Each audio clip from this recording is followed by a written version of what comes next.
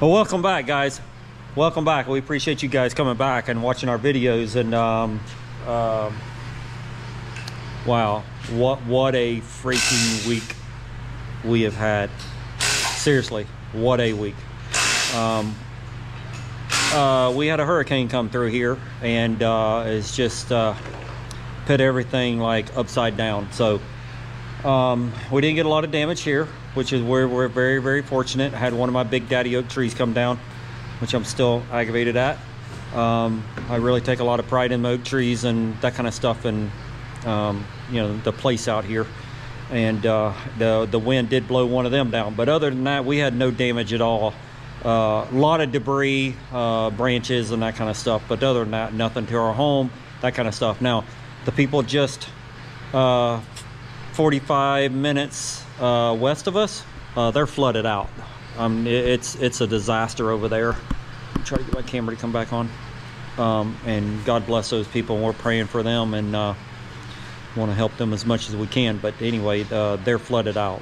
There's communities over there that are just flooded, and you know, we don't have a lot of rivers, but we got a few rivers that run through our state here, and they over flooded and over the banks, and it has flooded their houses. And I think most of it's the flooding down in Fort Myers, which is an hour and 20 minutes south of here, southwest of here. They got a lot of wind damage, and you've probably seen a lot of that. But the flooding is the worst thing around here. And then let's see, the storm come through on Wednesday. Wednesday about noontime, wind started picking up really, really bad. About 10 o'clock Wednesday night was about the worst I've ever seen it. And we lost power at about 7:30 Wednesday night, and did not get power back until yesterday at about 7 o'clock. So that's 5 days. 5 days without electricity, running water, hot showers, hot food, that kind of stuff. If you guys don't know what that feels like, go in there and turn your breaker off and let it sit for 5 days, and try to live in your house and try to communicate and work. No internet, no phone services. Anyway, I'm complaining, but I'm complaining. I didn't like it. But we did get our service back on last night, and really appreciate the hard work of the guys. And we really didn't have a lot of damage around here. It's just you know, the wind just must have blown out. You know, I think they said at one time we had like 80 something percent of Highlands County, which is the county we live in, which is about 100,000 people, we're out of power. And as of this morning, I think they were down to about 13% still out. But anyway, we ended up getting ours back last night, so we're very fortunate. But that was 5 days of misery. And then that's the worst part, is even riding the storm out wasn't really that bad. I mean, you just hear outside, it's not like, you know, the wind's just blowing like almighty hell outside. And they said we had some wind gust of 90+ mile an hour here, and I believe it. I mean, you walk outside and it was blowing like crazy. And but anyway, I'm really surprised we didn't get a lot more trees and damage than what we did here. Now there's some communities and all that, some house parks and or trailer parks and that kind of stuff. Now they got some damage, screen rooms and that kind of stuff blown off, but not us here. We live in a concrete block house here, and you know, worked. So anyway, didn't go to work. Let's see, Wednesday, Thursday, Friday, Saturday got out and just started cleaning up, just doing some stuff, you know, hot and sweaty and all that stuff. The weather was actually really good, to be honest with you. I'll take that back. Let's see, Thursday night was our first night, with nothing really besides Wednesday, you know, braving the storm. And it was actually pretty nice outside. So we opened all the windows in the house and turned some fans on running by the generator, and wasn't that bad. But boy, it turned off hot.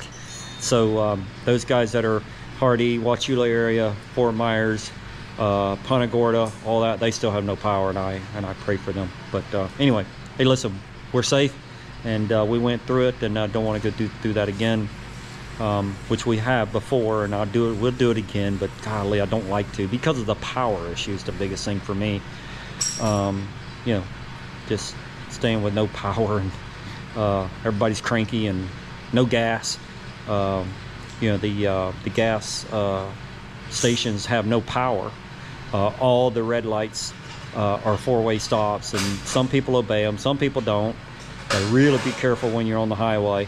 So, but anyway, listen, we made it through and we're working on quads today. Went to work today for the first time, and you know, it's happy to get up there. So let me go catch you guys up on what's going on. So let's see, the first thing you'll notice is we got a lot of sport quads in here. Kylo's four-wheeler, got the shock and everything out of it, redoing some stuff on that. This quad here, I got the cylinder head back from our buddies over at B&R. He put some valves and such in it for me, and I've got to get after that. That is an FTR kid. FTR got canceled this past weekend, obviously, for the storm. That is my project this week. This is Michael Tarango's son, Dylan Tarango. He races, Mike races 45 or 50 plus in GNCC. This is his son. We brought it back from GNCC, and we're waiting on him to come get it. This is something brand new. This is the quad that actually, this is a 2019 or 2020 that we had Ryan up at B&R Motorsports build Brandon brand new. Okay, this is the one that Brandon ran third overall on the podium in XC2. And then so what happened? So we sold it. And then anyway, got it back. Okay. Anyway, just got it back the other day. Brandon is working on A-arm. So this is a race quad. This is on Monday night. We broke an A-arm, obviously the last race you guys saw. And he's working on that, right, Brandon? Yep. So how'd you like the storm? Just give him an update right quick. Didn't like it? The problem is the power. Yeah, the power thing. Even working out here, you could sort of work out here, but obviously you had no light. You had to open up all the drawers so you could get a little bit of light in, and it wasn't that bad, but just the power sucked. Yeah, I was gonna say that's the only thing that sucked about it. It's just the dang power. Yep. No gas, no hot food uptown. Yep. So that darn Blackstone in there, I'm tired of cooking on that Blackstone. Oh yeah, we cooked on it a lot. So anyway, last week. Grilled cheese sandwiches, that kind of stuff. So, but anyway, Brandon's putting some A-arms on that. We're waiting on some bumpers from IQ, HMF IQ. But we're waiting on them. We may end up having to use that one again this week for this race. We did get, this is Kylo's four-wheeler. I didn't do no videotaping because obviously I just told you about our week. That is the motor that was in pieces that I did assemble it, put it together. This is also a B&R quad here. We had B&R, in fact, they built Brandon that one, shipped it down here, and he liked it so much, we shipped this one up to him and said, do this one like that one. And Ryan did. So this is identical ATV to that one. This is the one we've been working on for Miss Kyla. Got the B&R springers on it, got the Hauser A-arms, IQ front bumper, HMF exhaust, you know, GBC tires, that kind of stuff. Same thing Brandon runs on his Can-Am Renegades. But got a small issue with this thing. Excuse me. Got a small issue with this thing. We think it's ECU related. So going to probably carry that thing to the boys at B&R this week at the race up at GNCC this weekend. All right, so what's happening here? This is my project here. So what's happening? This is the top left A-arm. This is the bottom left lower A-arm. Obviously, we showed you in another video. This broke. Okay, had an accident there. So this is a brand new one we just got in today from our friends up at B&R. Robert sent these to Brandon. We appreciate that for him sending us these. These are OEM uppers. But the most important thing is I'm going to be putting this gusset. You see this gusset in here? I'm going to be putting a gusset in this one. So these things are really tough from OEM, from Can-Am. The problem is if you touch something, anything, it'll fold right here. So what we do is we put this small little gusset in here, just enough to keep it from, if you do bump something a little bit, it doesn't take you out of the race. But we don't want to make it so massive that it's so strong that it bends our frame. So, I am going to be adding, and I'll be honest with you, I'll probably cut it out of this pipe right here. I'll probably just take it, cut it there with the little zip wheel, put it on there, and I'm going to weld that on there so Brandon can mount this so we can get these A-arms on there. But anyway, that's our project. Tonight is Monday. We are planning on leaving on Thursday morning, so we got to get after it. And with no power, and you know, it's just a messed up week, and you know, we'll get after it and get all this stuff done, and try to get some video as I'm doing it here. All right, so I went over here and I got the little gusset cut out here, and you can see where I brushed it here and cleaned it off because I'm going to use my fancy MIG welder there. Chris Wilson and Terry Hancock has bought me a brand new welder, and I have not used it enough to really do really good with it, so I've still been using my old one. But anyway, I got to get to that. But anyway, basically what I done is just cut this. I cut this piece here out of the piece of pipe, out of the piece of pipe that where he bent the other A-arm. So what happens is this is going to essentially sit in here like this, sort of like that, and then I'll try to buzz all this up, something like that. You know what I mean? And I'll use the C-clamp here to clamp that down. So just wanted to show you guys before I welded it. All we're doing is just trying to stiffen up this little bend right here just a little bit. All right, so I got him all welded up here. So got the gusset in there. So this is the piece here. I just put a little bit of paint on there, but that's the piece there that I added on there, just in this little kink right here. This is the back side.